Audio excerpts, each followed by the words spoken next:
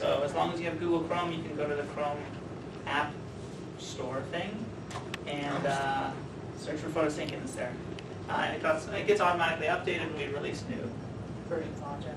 So I'll just show you an example measurement from this, and then show you a couple of other things you can do in there. And then I really want to pick someone's experiment and start to talk about how you might actually set it up, because there's a lot of tricky stuff in there, and I want to at least have you guys see that process. Okay, so right, same questions, but now they're over here.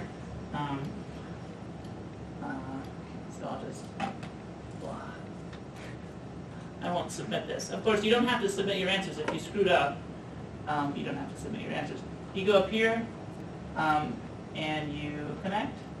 So this is USB connected. You do have to remember to turn on the power.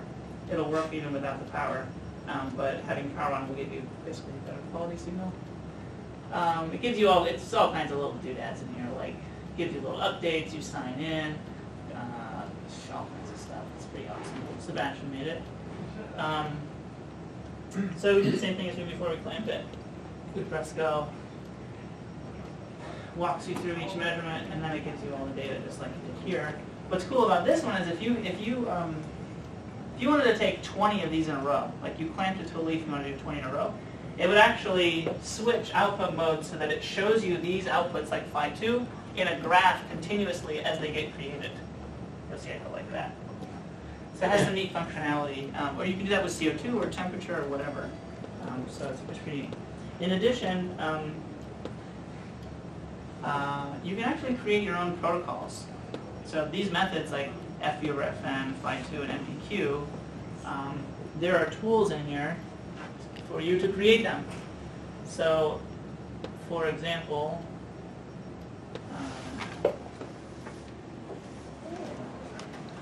here's chlorophyll fluorescence.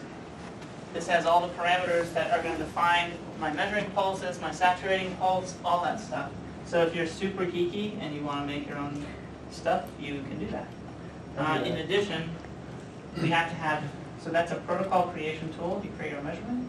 And then there's also a macro creation tool because we have to be able to take this data that gets outputted from this raw trace and convert it into our usable values like phi2 and FU over FM, right? So we have a script tool, a macro development tool, which is right here. So where you actually take one of those scripts and then you build a macro, or take one of those traces, build a macro on top of it. So I'll show you an example one, our standard chlorophyll fluorescence. Oh, not on mine. But normally it would show chlorophyll fluorescence trace here, it would show all the variables that got outputted with that trace, and then we can generate our FERM and all that sort of stuff over here in JavaScript. And it's not nearly as complicated as it looks, because I mean, you did it in relatively short order without any JavaScript experience. So, on a fairly complicated, like long, detailed. So okay, that's all I wanted to show you. Any more questions about this stuff? So you don't have to actually do these deep things to make this whole. Totally right. Okay. Yeah. But you may want to, when you're developing your projects, modify things. How things work. Let's say you would like to do ECS traces during dark adapting a plant. That's a great thing. And you might want to build a little macro to do that. And then people in our lab can help you. Yeah, we will definitely help you do that. I asked you earlier on whether any of you were programmers, and we'll make programmers out of you. Yeah. It's not exactly. Okay, so then the last thing I wanted to talk about is, so in our experience, we've gone through this process now with, I don't know, 10 or 20 people, like bean breeders and wheat breeders, and a bunch of people have made projects, and kind of learned some lessons from that, even just yesterday, about creating a project and setting up an experiment. And you know, some of this other stuff is hard. It's hard to interpret results and things, but actually, by far the hardest part is getting this stuff right and asking the right questions. So I wanted to like pick someone's project who feels like they have a pretty decent sense of what they want to do, or at least could make it up. and then just kind of like pick at it and see if we can answer some of these questions. Any willing participants? Brad? Yeah, I mean, I want to see if Phi2 goes up over time, I guess. In what? I mean, I want to do it in cyanobacteria. Over time, you mean as they get older? So if we induce them to export sucrose, I want to see if Phi2 increases at whatever time it increases. So like I want to take measurements every hour, and hopefully at one point it will increase. So you essentially at minimum have two treatments. You have your control and then your sucrose induction. And why do you want to take this data? For what reason? So my thesis project is kind of like sync regulation of photosynthesis. So photosynthesis is regulated based on the amount of stored energy in the system. So if you have too much sucrose, basically it'll feed back on the electron transport chain and downregulate it. So if you give a plant or a cyanobacteria an alternative sink where they just export this energy or carbon, they'll actually increase their flux through the electron transport chain and basically increase the quantum yield of photosystem too. Cool. Okay, so is this a local project? Is there any possibility it would be useful for someone else to do with you? No. It's pretty like you have to control it. Why would the world care about this? Let me ask that question if I could. So, I mean, How would the world use this? Let's say you're successful, you proved it. How would the world use it? So you would engineer a plant to have alternative sinks. So, I mean, corn, one of its major sinks is an ear of corn. If you figure out how that stored energy feeds back on photosynthesis, you could uncouple those two and just get them to do more photosynthesis without recognizing that they already have stored sugars. So does that mean you're making an ear of corn with more sugar content? So it's going to be sweeter? Is that from a very layman standpoint? Theoretically, yes. I mean, yes. Or could you take field more corn? and more ears of corn. I mean, Or could you take a piece of field corn and convert it into sweet corn through this if you were successful? Yes, I mean, yes, that's very, very far down the line. The first step is actually proving that sugar actually feeds back on photosynthesis, Okay. I guess. So that's the step that I'm at. Okay. Yeah, it's basically like it's the plant applying brakes to photosynthesis. So saying, I don't want to produce any more sugar, I don't, because I have enough. And so that's like, let's say you have a corn growing, a plant of corn. It's going to not grow as much corn as it theoretically could because it's paying attention for the long term. It's trying to keep its photosystems not harmed by light. And if it produces too much, it can damage it in the long term. But if you're, say, a farmer, you're only going to have that ear of corn, or that corn plant for a year, so you can ease up on those brakes. But we need to know how that brake system works. Gotcha. Okay. Thank you. So this is a local project, so you don't have to worry too much about dealing with other people, which makes it a lot easier. So what measurements do you think you need? So at this point, just Phi2? That's sort of the minimum required information to prove an initial point, basically. Yes. Would you also want to have a FERFM or dark values at some point? Possibly. It's kind of hard to interpret them just based on state transitions right now because I don't know enough about them. So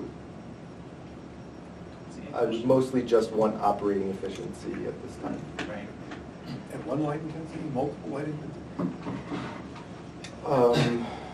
Naturally simulated light intensities? For the sake of my project, I would like to keep it simple, so just one light intensity. Right. But it is possible that the mechanism only appears under more natural conditions too, right? So. He wants to find the conditions where he's right. Right. That's my Where you can write his point. thesis. Don't miss it if you're So- right, I guess. Is okay. So this, I guess, this idea of source sync doesn't really work if you're in light limited conditions, because then light is limiting photosynthesis, Right. nothing else is. So it has to be highlight. It has to be Enough light. enough light that light is not limiting. Got it, okay. And Well- photo introduction. Yeah. Yeah. So light level, at least you need to know what it is, at minimum, to get started. So in cyanobacteria, it's 100 microeinsteins.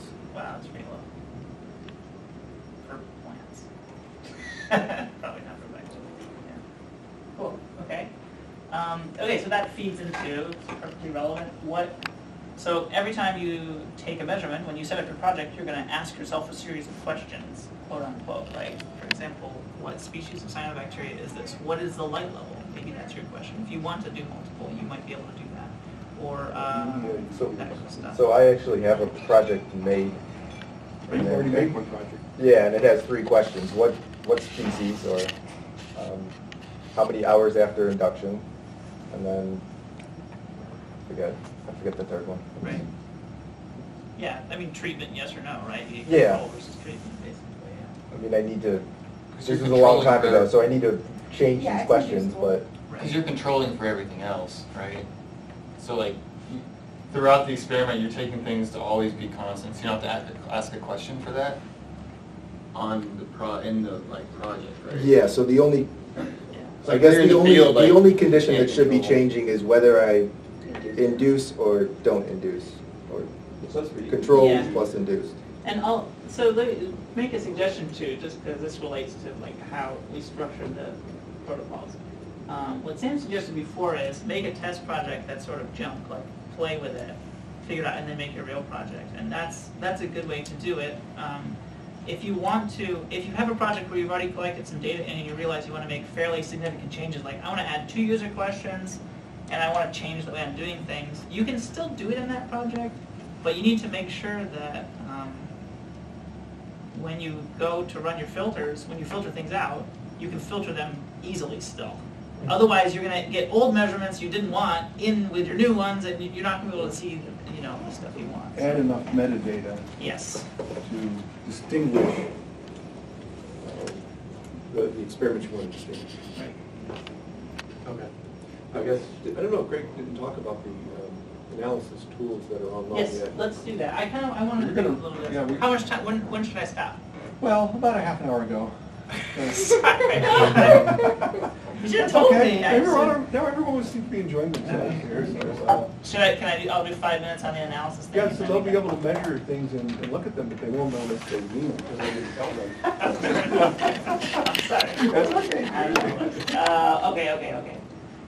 So, right, analysis tool, let's go look at our data actually. If you go to the project, you click on dashboard just like you saw me do, you can see the data that we just collected as long as the devices were connected to the internet. If they're not, it caches the data, and when you come back, you hit sync data, and it pushes it. So it's no problem. If you're offline, it will cache them. So we can see things like, all of our values. These are light intensity values. This just kind of shows you some different points. Let's do a different one. You want to put some data in. Yeah, with some data in it, yes. Actually, let's do the one in this one. This one's cool. So they collected a bunch of data in Malawi yesterday. So that just shows you the histogram of the light intensity, so what the typical values are and the edges, just sort of quick stuff. But if you go to plot, you can start to plot any of those outputs that you saw on the screen, Phi2, FS, FM prime, all that stuff, is going to show up here. So let's look at LEF by light intensity. And this is something you probably want to look at because it tells you pretty quickly if your data is like reasonable or if it's sort of crappy. Because it should always pretty much look like that. So linear electron flow goes up as light intensity goes up. And if there's something way off the line like this guy, you should... it's suspect, right? So let's click on it. If we click on it, you can see the specifics. And you can see, yeah, that was crap, right? Like, he's moved his hand or something funny happened. So you can flag that data. This is a new feature. And when you do, you'll add a comment why it's bad. And not quite yet, but in the future, that data will automatically get excluded from your plots. But not from the database. Correct. Never, yeah, it'll always be there. And you can include it back in if you want to. You can say, show me the bad stuff. Do you know what time these were taken? Yes. 8:40 in the So, morning. Yeah. 8:30 in the morning? If you go to Everyone here- is timestamped in the. There's timestamp, Yeah. GPS, Shows you the geotag. time, the date, the firmware version on the device, all the answers to their questions, their user questions. So you can see here, these are all the questions that they asked for the measurement. So we can actually import every combination of possible questions, which at this point is relatively small. On big projects, don't do that, because it could be a lot.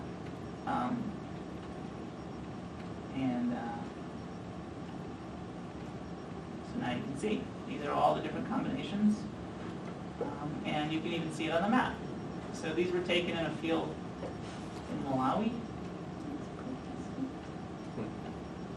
And you can sort of basically see the outline of the field. So it should give you satellite view. That is so sweet.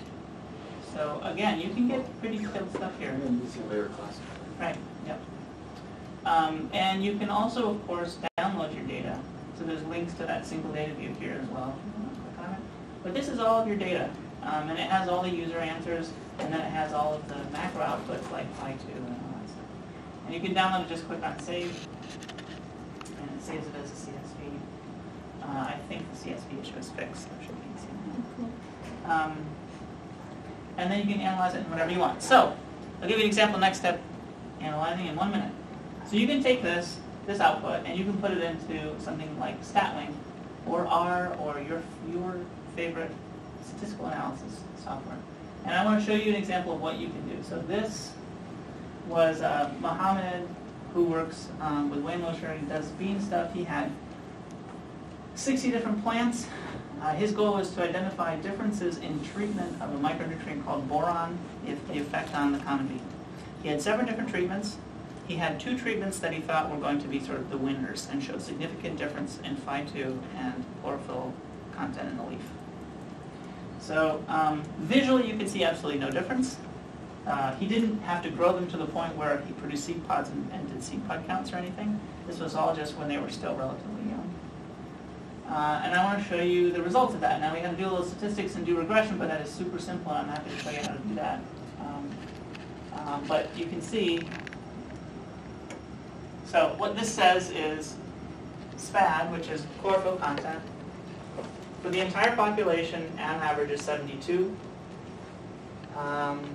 What is that in? Boy, chlorophyll? that's hard to read. What is it? Projectors going Yeah, up. this projector's terrible. Bummer. That's where all this stuff is. Maybe if I highlight over it. No. Yeah, okay. Shoot. What do you need a projector? You Um, can just show it on your screen. Yeah, I'll show it on my screen so you guys can see it. What's the unit for SPAD? Arbitrary units. Arbitrary. So How do you- absorptance. There is a correlation coefficient that they produce. So a 72 SPAD would be something like how many chlorophyll per? It's not. You don't have that. Yeah. You could, if you calibrated it yourself, but there's no fix, yeah. Even device to device, there's variation in that. It's good to control for device because each device is a little different. So. But again, when you're doing regression models, you can do that fairly easily. I can't do SPAD in a liquid culture though, can I? Yep. Yeah, yep. Yeah, you can do it. Okay, In your so, case, you might want to do more wavelengths because you have the phycobilisomes for colors. You should be able to do so our SPAD is saying, SPAD is 72.3, and it's 2 points higher if it's a bottom leaf. It's 8 points lower, meaning it's more yellow if it's a top leaf. And that's independent of light intensity and treatment. That's just a leaf age effect. Just older leaves are yellower, younger leaves in general, or mid-aged leaves are greenest.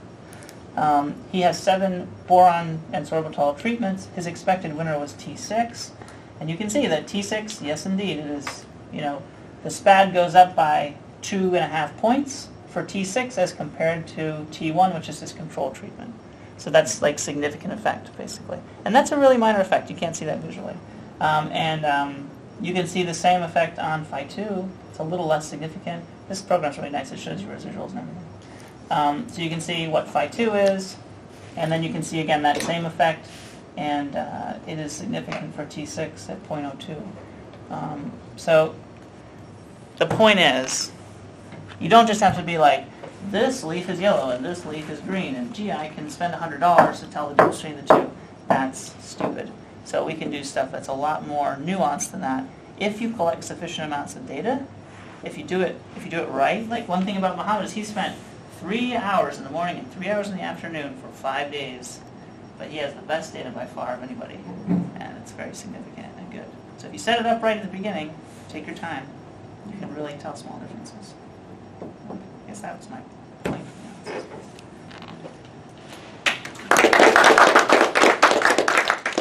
Any questions for Greg? We get a lot of people pestering you. So, okay.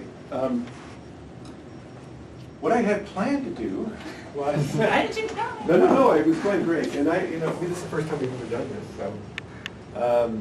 did everyone get a chance to make a measurement? You all have Android phone. You have an Android. Good phone. I have an old one at home, but it doesn't have a SIM card, so... No, I don't think you... Well, eventually. If Well, you can borrow one of our tablet things here. Yeah. That's fine. Okay, so... You don't use them, why? So I didn't get a lot of time. Okay. Turn that thing off. Now, looking at the projects that we discussed last time, I picked 3 methods that would be useful, 3 or 4 methods. Most of these can be, all except for one, that's why Oscar is there, can be performed with this device. And so, and they're also very basic tool techniques that are used in photosynthesis research all the time. So if you're doing anything related to photosynthesis, these are the first things you would go for. And you'll see tons of papers using these kinds of techniques. You'll see tons of papers where the techniques are used incorrectly. One of the regrets of my career is that we published this paper a few years ago on new techniques, new fluorescence parameters, and there are thousands of papers using these, and they'll use all of them without any indication that they understand what they mean. Some of them are useful for particular applications, and some of them are completely absurd. The techniques are good, but their application, they're just a bunch of data. So, so there are three things. Do you mind if we go a little over, and then I can continue about something? I have class right after this. Okay. So You can go 10 minutes over. I can go 10 minutes over. That's good. So, okay, there are three techniques that I thought would be useful. One is some of the chlorophyll fluorescence parameters, of course. Those are probably the first step you would go to. The second are some of the absorption techniques. In particular, I was thinking about photosystem 1 absorption technique and the electrochromic shift. Although this is not working ideally here. And then there were a couple of you were interested in measuring the effects on antenna in cyanobacteria. And so Otsko has developed an instrument that's similar to this. It's much bigger. And it can do the same sorts of measurements at multiple wavelengths, or excite at multiple wavelengths. And what you can do with this is do what we call an action spectrum and find out what the efficiency of light transfer from antenna of different wavelengths, different colors, into both photosystems, into each one. And you'll get a map or a graph of how efficiently that works, how much energy is going there.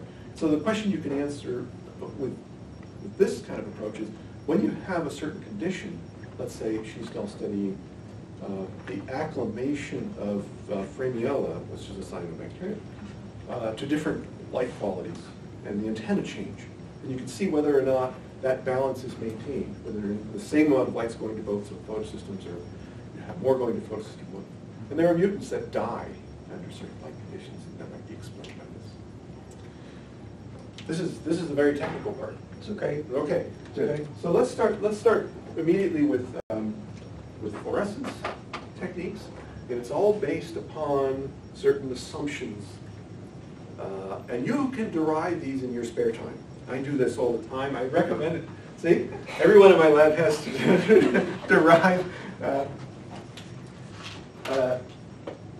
the basic equations that tell you really how these things work.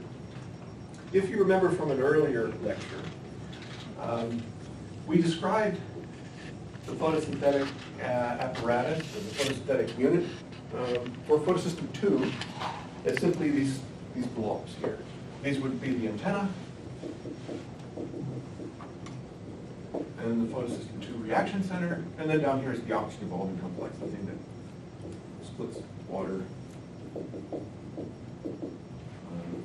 If you have 4 photons of light comes over here, and then you'll get 4 electrons moved over here, 4 protons taken up here, and water split down there.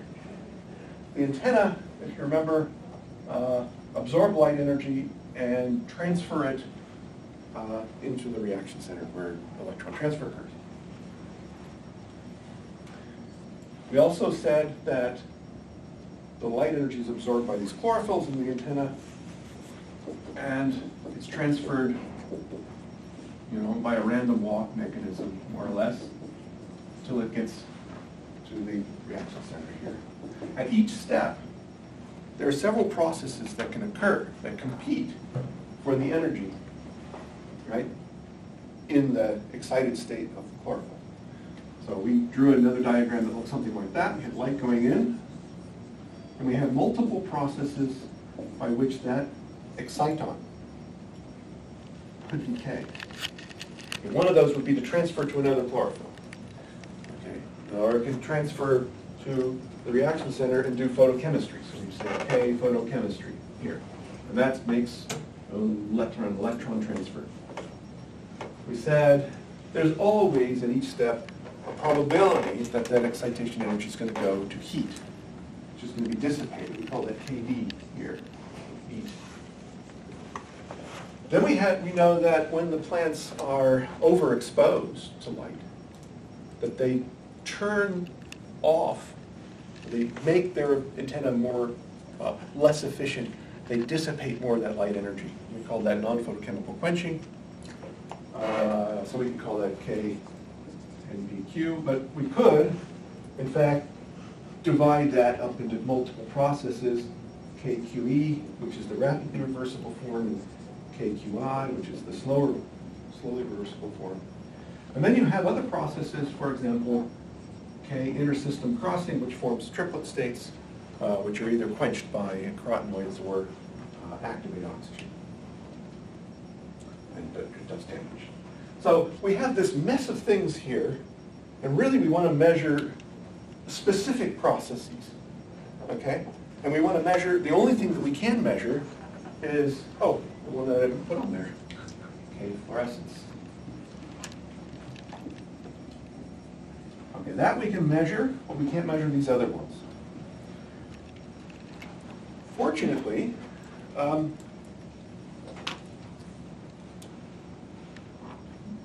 by and large, these antenna systems obey something called Stern-Volmer approximation.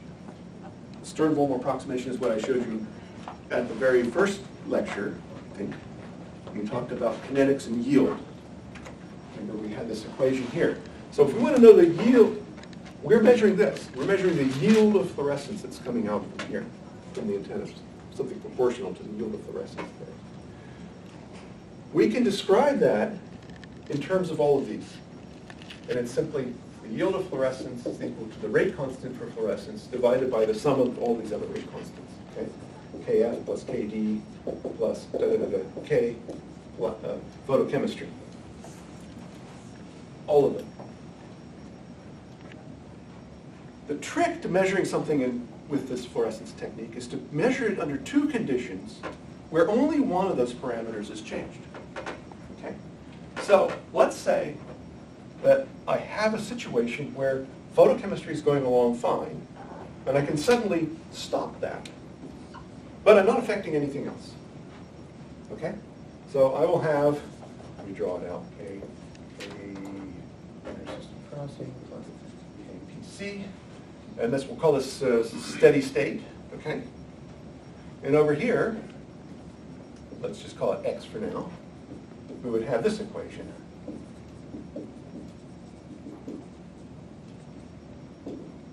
And 0, no photochemistry. Right? Now all you need is a little bit of algebra, and you can derive this. You can get this out. What we really want to know, though, is the yield of this. So we really want to know is KPC equals KPC over the sum of all these things. KF plus KD plus K, IPC. I'm sorry, you're right. And PC, you mean Photochemistry. electrons going on to do useful stuff. Right. Electron transfer that's going on to fixed carbon and so on. Okay, so how do we do this situation? Well, there's all of these rate constants, except for one, have one property. They're not saturable. In other words, if we increase the light intensity, they'll just keep increasing. However, photochemistry is saturable. So if I increase the background light intensity, I'll be putting more electrons to the system until they back up. And they can back up at the plastic quantum pool, so we have all that reduced. We have QA reduced. And I can't put any more electrons into the system.